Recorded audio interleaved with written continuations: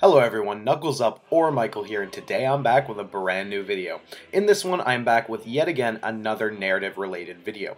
You all showed tremendous support on my Edith Finch video, to which I am very grateful. So if you decided to subscribe because of that video, I'm glad you've stuck around. So yet again, this is a video essay for another school project where we have been analyzing interactive narratives in video games, as well as the genre of interactive fiction, which was all the buzz about 40 years ago with games like Zork. Now in the summer, I will be making videos that are narrative-focused games, but not for school projects, because it's much more fun when you are not forced to make something by the righteous hand of the law that is the school administration and the dean and the teacher and everything like that. So in the future, expect some more narrative videos coming in the summer, and make sure to comment down below what you would like me to talk about. Anyway, today I'm going to be talking about Papers, Please, and for the 9 out of 10 of you who have never heard about this game, allow me to explain. Papers, Please takes place in Aristotska, okay, honestly, I'm just gonna say Aristotska, but like, I don't even know. I'm Polish, so I sure know how to pronounce a word like that. Aristotska, let's just go with that. A fictional communist country set in 1982. After the lottery job draft, you have been assigned to be an immigration officer at the border. You and your family are moved to an apartment complex nearby, and your job is simply to let those in the country who are allowed in, and send away anyone who does not belong in Aristotska.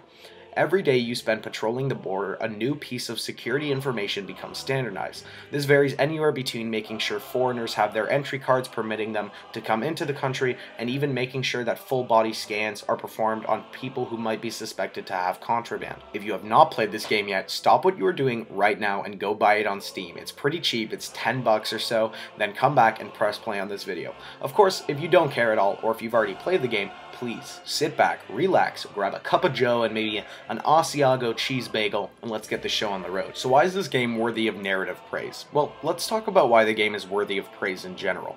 The minimal, cold artwork in the game provides an excellent complement to the dark and gritty conditions of the country.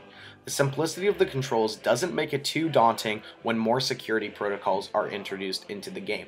The first day, all you have to do is stamp passports and make sure people who are citizens can come in and people who aren't are sent out. You just have to click one button, that's it. But every day as the game progresses, you add more and more into the game, so the fact that they're very simplistic controls makes it easier to grasp the concepts, while at the same time allows you to focus more on doing your job correctly. So for that, I applaud the game. I'd also like to applaud the game on how it forces you to pay attention to every little detail while simultaneously making you perform your job at a quick rate.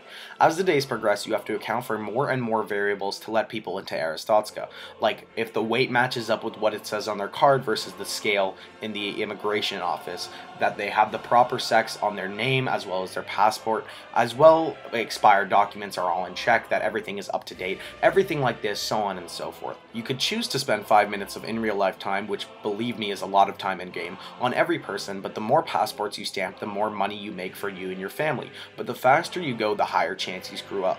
Let me be the first to tell you that Aristotska does not take kindly to mistakes, as on day 4, they threw me in the gulag because my 4 errors that day were definitely not sufficient to be working at the job. So the first time I played this game, I immediately failed, which was kind of funny, and then I had to start again. You have to find the perfect balance between going fast to pay for your starving family and scouring every meticulous detail for any discrepancy. It's definitely a challenge. This is the last point before I get on to the actual narrative side of things, but I would really like to let this game know that they did a fantastic job actually making it scary. Even though the design is quite simplistic, there aren't any gory graphics, I actually kind of felt scared and a little bit worried while playing this game. It really mimicked communist countries very well when there's a lot of fear and paranoia going around. So now, where this game really shines is from an ethical standpoint. In interactive narratives, there's often a couple choices you must make here or there that maybe help or hinder certain characters, including your own. To this point, I have not played a better game in my life at messing with your levels of empathy than this one. For starters, there are people who wish to lie to cross the border and others who actually fear for their lives and their loved ones' lives. This means that you have to determine who is lying to you and who is telling the truth, which is a hard thing to determine. Not only do you have to play God and decide fate of other people's lives, but you have to think about yourself and your family. While I won't go into vigorous detail for spoiler reasons, there are instances where you must choose to violate protocol to protect what is morally right, or you can deny the safety and well-being of a helpless stranger to get $5 extra in your pocket, which will go towards your family. Sticking your neck out for a traveler could cost your family food for the night.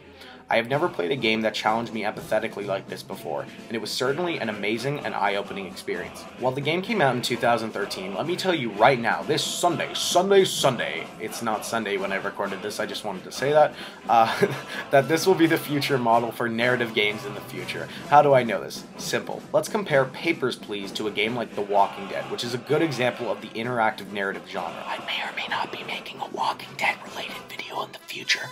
No foreshadowing here. Nudge, nudge, wink, wink. Anyway, there are 3 reasons that I believe Papers, Please is the benchmark for the genre. Its diversion away from previous media is the first, the ability to use agency to the fullest extent possible is the second, and the effective masking of the game is the third. I will define all these terms later just in case you don't know what they mean, but those are the 3 examples that I will be giving for why this game is just so fantastic. As I said earlier, you are playing God. Now when I said that, I meant it. Unlike the vast majority of interactive narrative games out there, Papers, Please has taken video games a step away from previous media and into the future of media. What do I mean by this? Well, for example, when film was created as a medium, it didn't start out with Hunger Games-esque shaky handheld cam running through forests and different angles like that. Instead, films were stationary cameras filming plays. Yeah, people put a camera in front of a stage like a theater, pressed record on the camera, and there was your episode of The Little Rascals, okay? Until we figured out that you can take the camera out of the stationary position and add in movements and different angles and things like that, and that wasn't until film really became film and what we know as film today. What you are seeing right now in video games is exactly that. Tell me, how do video games tell stories?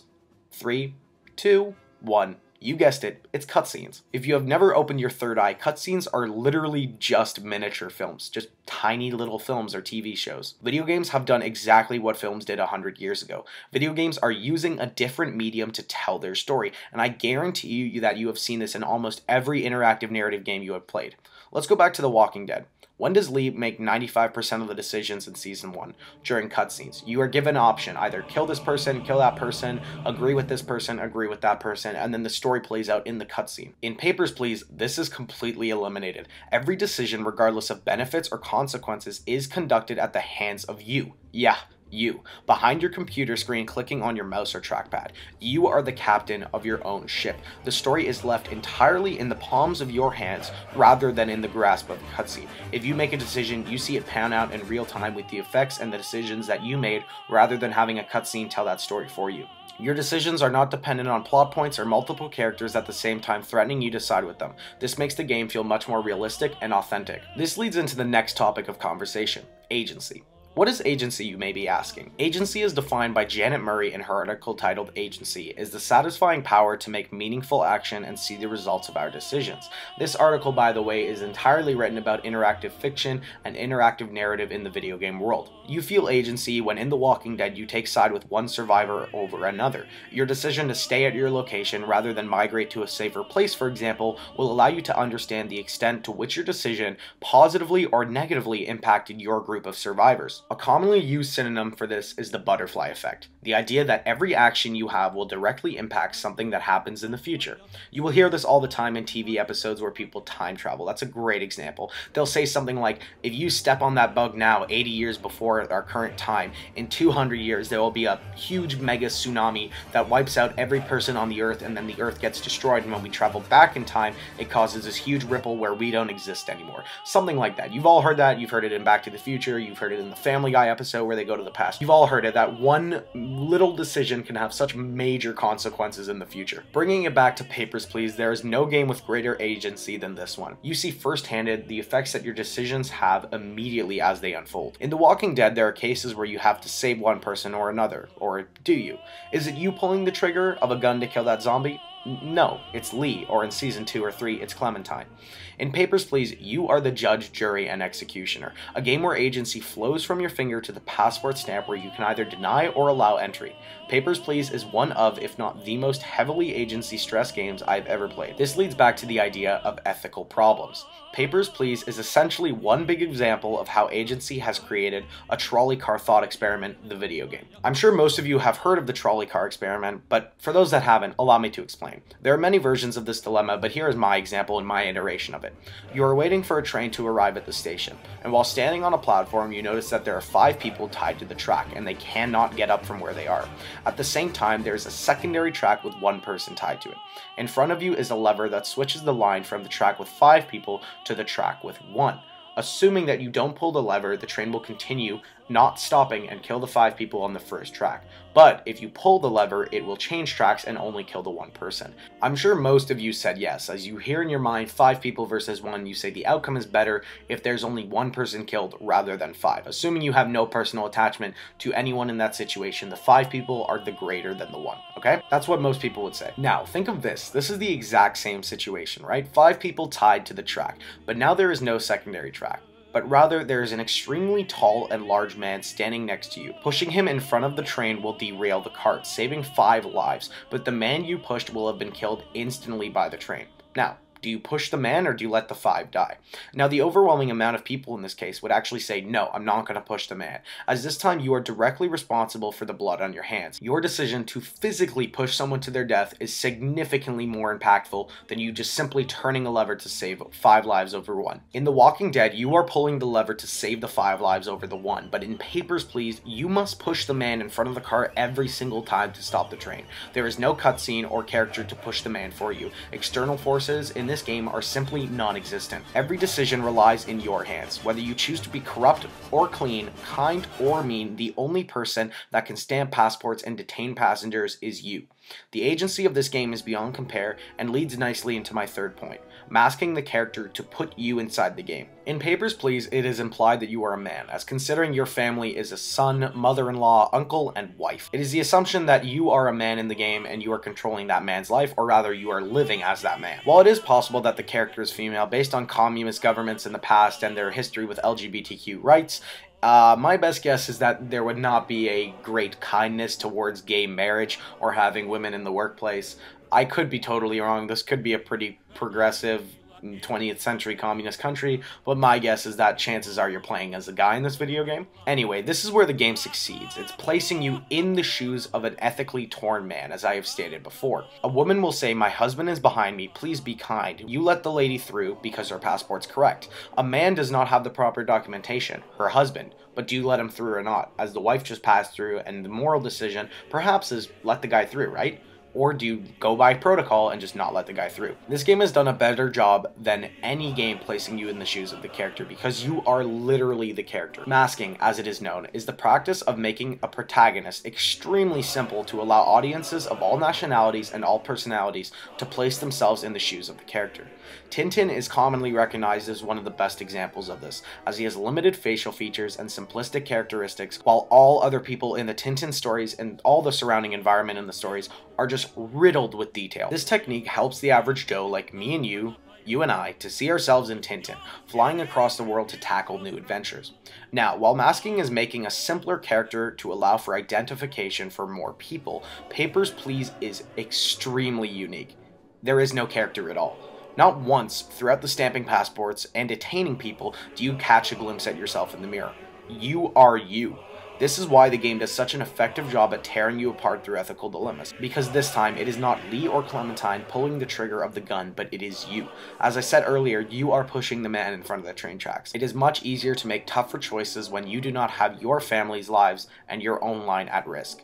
Your ability to see yourself as the customs officer makes it a much greater feat to decide whether you want to be morally right or wrong. Your ability to see yourself as the customs officer makes it a greater feat to decide between right and wrong morally. All in all, this game is fantastic, and I would literally give it a 10 out of 10. This has to be the best interactive video game I've ever played in the narrative genre before, and I was actually stunned by it. When my brother told me about it the first time I heard it, it was like several months ago, and I was like, that sounds kind of dumb. All you have to do is click one button, right? But I never thought I'd actually put so much thought into little decisions, and it was mind-blowing. So I would highly recommend this game if you haven't played it. To conclude, there are 3 reasons why I believe Papers, Please is simply just a benchmark for the genre and where I see the genre heading. Its diversion away from previous media is extremely effective. The ability ability to use agency to put yourself in the game as well as masking is absolutely incredible. I could definitely see this format being used for VR interactive narrative games in the future, where you put on the goggles and you are literally in the customs booth and you are telling no or yes to people coming through. This could be a very interesting format to see in the future, not specifically with this game, for example, in a VR format, which would be cool, don't get me wrong, but not specifically with this game. Perhaps other games where you literally are the person pulling the gun. Anyway, guys, that's all the video I have for you today. Out of me, I'm tired. I gotta finish the editing right now. This is me signing off. I'd like to thank you so much for watching. If you did enjoy this video, drop a like down below. Comment your thoughts on this video. Let me know if you agree, disagree, have any further questions for discussion, because I love to talk about this stuff. And subscribe if you are not already subscribed for more content like this. I will see you guys in the next one. Peace out.